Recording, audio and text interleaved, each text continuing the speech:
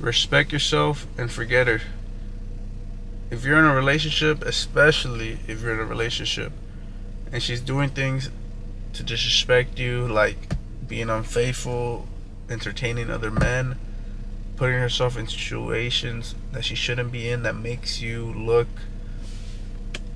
I guess, kind of like a fool, be able to move on. Don't stay in that situation, especially if you try to work things out and fix them, because there's always a possibility that things can be fixed with certain things, right? When you set boundaries, and if she respects you enough, she will gladly not cross those. But also you gotta be able to do the same. You can't just expect all these things and then be on some bullshit. But that's where the main thing with that is being honest, man. I don't think you should be out here sleeping around, but if you're honest with your intentions and they're for it, then it's better than just being a bitch and not saying nothing and going behind their backs and all. But I still don't think you should be out here doing all that. But respect yourself, and not just in the sense of a relationship, man. Respect yourself when it comes to finding potential or a potential new girlfriend. Give you an example of mine that I really just had to think about for real. And actually, no, not even right now. It just came to my mind though, cause like it just comes and goes. As you know, I went for a little drive, and I just be thinking. And look, there's a girl, and I was interested in her, but then she didn't really see me in that way, right? And she has the right to see me however she does, right? It's not to say nothing about that, but look, she told me about she would tell me like, oh, this guy's cute, or like to my face, bro. And in the moment I hear that shit, I'm like, bro, what the fuck? Like, I don't give a fuck, you know what I'm saying? But that's just like my little ego and pride, 'cause I'm like, bro, I fuck with you, and now you saying all that bullshit. But in the moment I'm like, yeah, bro, I'm not interested in her no more. But then she would come back and talk to me, and then I would like, I wouldn't say like fall in love, you know what I mean? Because she's pretty and I liked her. And then she would say some stupid shit like that again, and then I'd be like, yeah, never mind. But then she would come back again.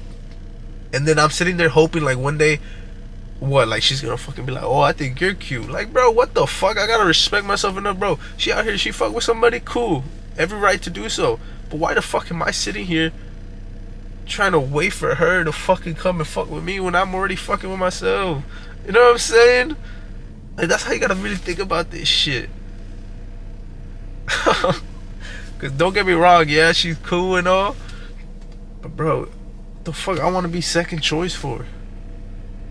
That's not how this thing works, man. One or none. One or done. Respect yourself enough to see yourself as one. Don't settle for two, don't settle for three. But be honest with yourself. Don't settle for that, but also know this. I wasn't pick one, but I'm working towards becoming that, right? But that's where you find the weakness. When you're not number one yet, and you're still working on yourself, still developing, you will either allow yourself to be placed number two because you don't feel like you're worth, or you don't feel like you can achieve number one. But you can, man. It takes work, takes time, but you are the one. So don't disrespect yourself by allowing a woman to treat you as anything less than that. And respect yourself in so many different ways, man. Don't go out here just giving out your freaking seed to all these random girls. Value that, man. You're worth more than a fucking hookup. Especially if you're just if you hook up with anything, man. Don't be doing that. Take care.